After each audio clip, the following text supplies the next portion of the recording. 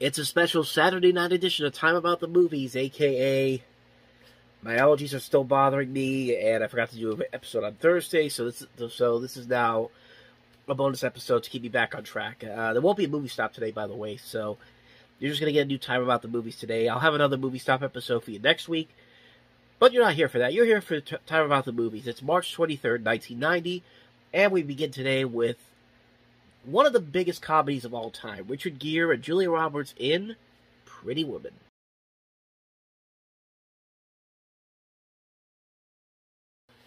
Would you believe it was actually hard to find a trailer that didn't have the Pretty Woman song in there by Roy Orbison?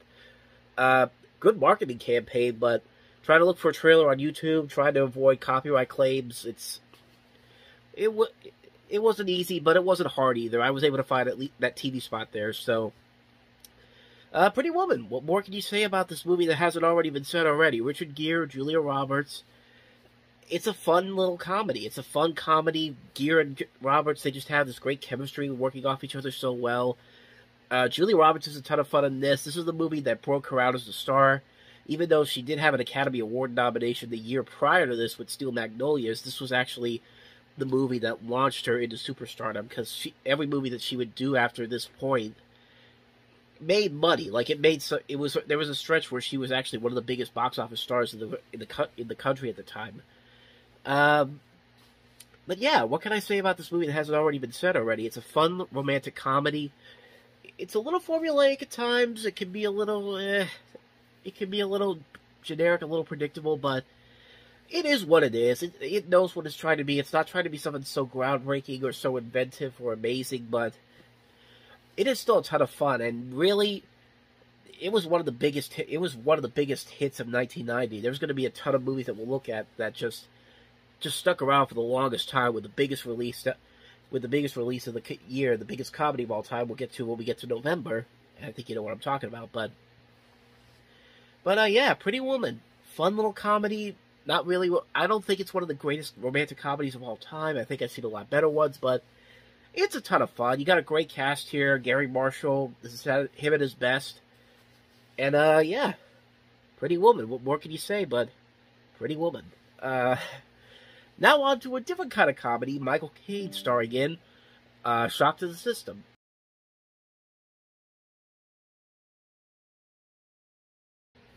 One of the many, many dark black comedies we got during this time period, and most of them were not very good. But then you had some that were actually really good, like War of the Roses, and Shock to the System is kind of in the middle. It's a fun movie.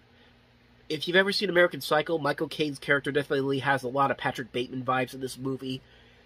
It doesn't go as completely insane as American Psycho did, but it's a ton of fun. I like Michael Caine playing this sadistic asshole. He's and a sadistic villain, kind of, antagonist, if you want to say, but yeah, it's a fun movie. It's a fun, dark, black comedy that a lot of people really don't talk about all that much, but it's a really good movie. It's got a great cast: Elizabeth McGovern, Peter Riegert, Susie Kurtz, Jenny Wright, and it knows what it's trying to be. It can be as dark as it wants to be.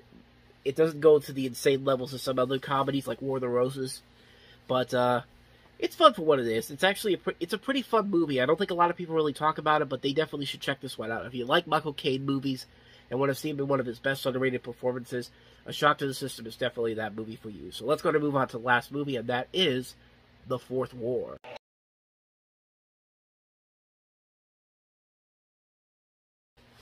So is this kind of like what Peter said on Family Guy, that World War IV was going to be so intense that World War III is not going to matter?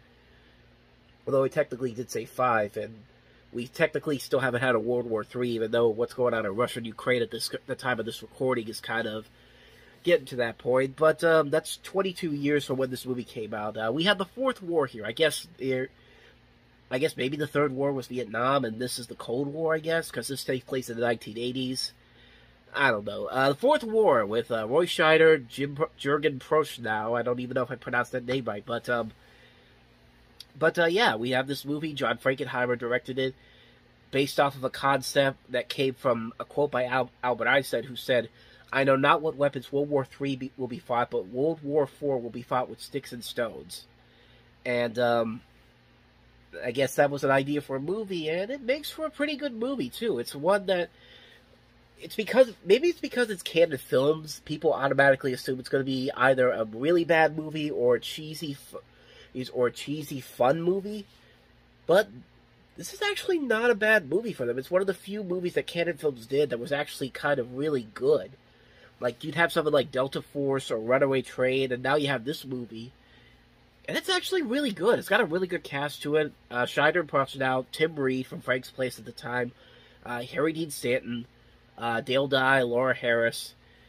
It's shot beautifully. It's got a soundtrack by Bill Conti, the guy who did the score for Rocky, and it's John Frankenheimer. John Frankenheimer doesn't usually do as bad as he could have, as he's done with the movies that he's made. He's made very few bad movies, in my opinion.